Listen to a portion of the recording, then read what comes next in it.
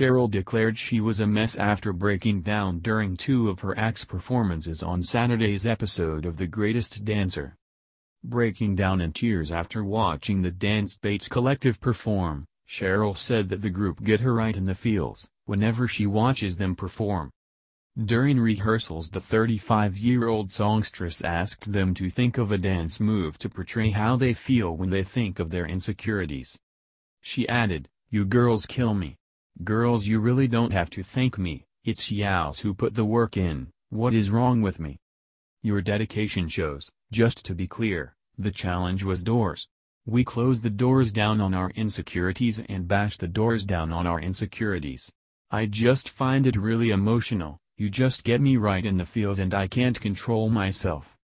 It has been an emotional week for Cheryl, who was also choked up during rehearsals when she thought about the meaning behind the dancing.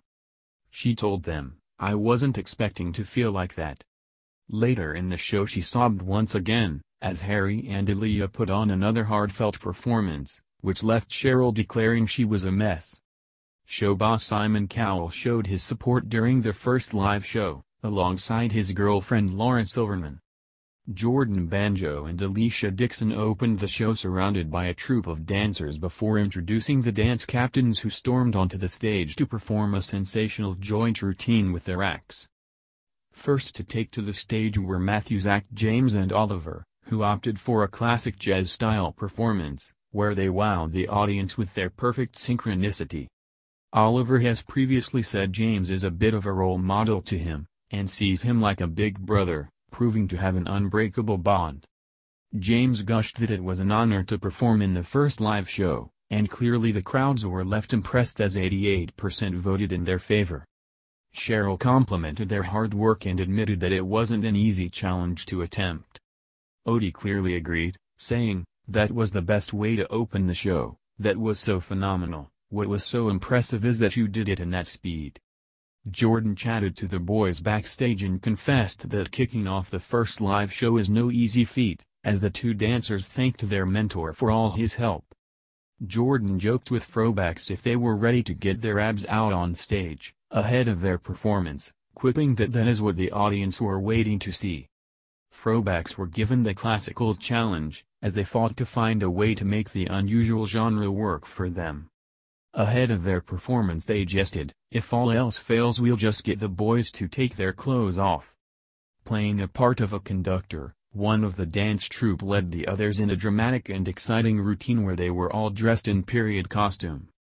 Sticking to their promise of removing their clothes, the boys soon started removing their clothes to reveal their rippling abs, giving their version of classically cool. Odie excitedly complimented the boys and Matthew joked that he had to hold the girls back during the performance. He added that they might need a new tailor as their clothes keep falling off. During the injury rehearsals for Company Jinx, one of the team suffered an injury after falling on a chair. However, they came back fighting fit for the live show, and were showered with praise from the judges and Jordan, who said it was his favorite performance he had seen in ages. The Globe Girls were next up.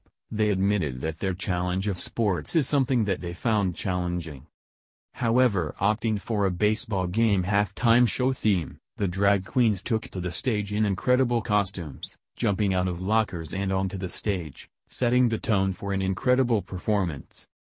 Going wild for her act, Odie and the rest of the judges were left dumbfounded by the final sequence of the dance, which saw one of the dancers jump from the lockers and onto the stage, landing in the splits.